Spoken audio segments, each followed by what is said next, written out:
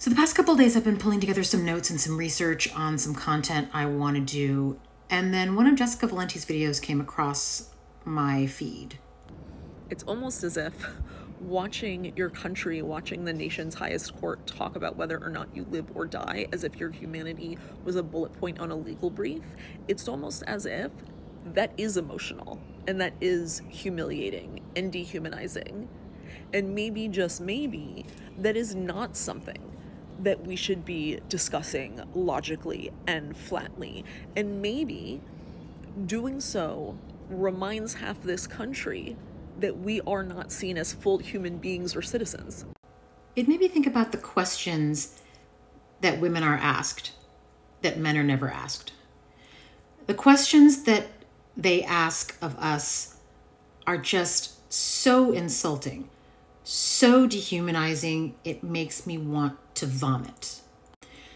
And just the things that they say about us, to us. Just the words they use to refer to us. Hearing people refer to modern coupling as the dating market, as though women are commodities to be consumed. Quote, a good sexual distribution strategy keeps more people happy, end quote. Which people? It's certainly not women. Quote, we need monogamy to constrain male sexual desire. When has monogamy ever done that? When has monogamy ever constrained male sexual desire or sexual behavior? When was that? I'll tell you when it was. It was on the 12th of never. Because men never had consequences when they broke the monogamy contract. Their reputations weren't ruined by committing adultery. Ours were. We didn't even have any legal personhood, but the odds of us surviving economically if we committed adultery were devastating. Honestly, it was a better deal to just become a prostitute in those days, because at least you got paid. At least whatever cut of the earnings the madam gave you made sure that you could eat and you had a roof over your head. Might have been better than taking your chances with that guy who threw you out and left you to starve if you cheated on him. Were men ever thrown out and left to starve when they cheated on their wives? I don't remember that in history class. Quote, if you don't like men's behavior, change the reward system. What the fuck does that mean? Women are a reward for good behavior? We're like a treat that you get when you sit, when we tell you to sit. Sit, boy. Ooh, good boy. What the actual fuck? How many different ways are we going to come up with to constantly reinforce men's sense of entitlement? Quote, I think it's very difficult to take back reproductive sovereignty from women entirely. And I don't even know if that would be desirable, end quote. You don't know? You don't know if giving women sovereignty over their own bodies is or is not desirable. You don't know if taking that away from us would be desirable or not. If you don't know the answer to that question, you're a fucking monster. Quote, the dad is a spare part for the first 2 years, end quote. I wish these men would decide which it is. Are fathers valuable and essential, or are they a spare part? You can't have it both ways. We're on what, week 2 now of trying to explain to men why we prefer the bear. It should be obvious, guys, because the bear is not our number one predator. Men are. It's a much larger chance you'll be unalived by a man than by a bear. How come nobody cares about male loneliness? Men have spent so many thousands of years trying so hard to not be like women that they're barely human. There are a lot more single women than there used to be. Women can be alone, romantically speaking, but we're very rarely lonely. Why? Because we've spent years building and nurturing friendships.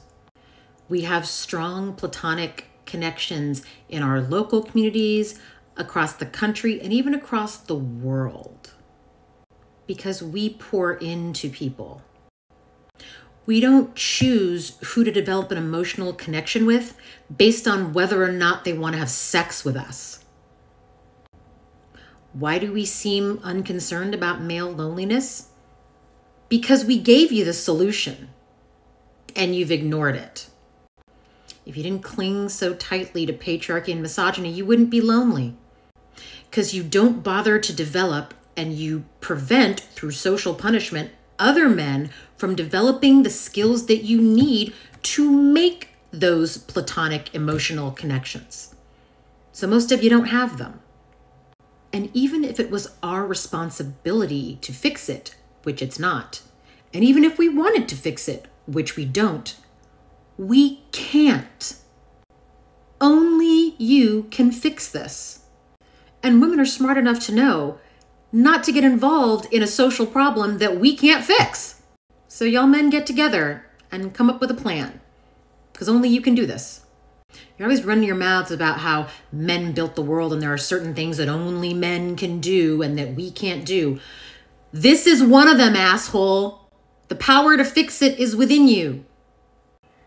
Relations between men and women would get better if we just returned to traditional gender roles. Better for who? You know, a big reason why the world is so fundamentally fucked today is because most people are more interested in order than freedom. They're more interested in comfort than happiness. They're so afraid of the unknown that they will retreat into something horrible, some of them even knowing it's horrible, just to avoid doing the work of building something better, which is basically most conservative ideology having to do with marriage and family. If we just went back to the good old days, the old days were not good for most people. You know, patriarchy wasn't all bad. It also had elements of provide and protect. But why did men have to provide? Because women were locked out of the economic sphere. We were not allowed to participate in the marketplace. And in many parts of the world, we're still not allowed to. So to turn back and say, oh, the fact that we were expected to provide for you, that's a good thing. Yeah, you only had to provide because you took everything away from us. You didn't let us go and get our own.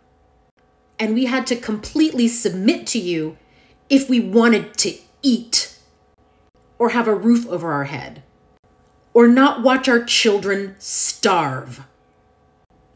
And don't even get me started on protection. Y'all have never done that because you're the biggest danger. If you're a woman, the person most likely in the world to harm you is the man sleeping in the bed next to you. Your husband, your romantic partner.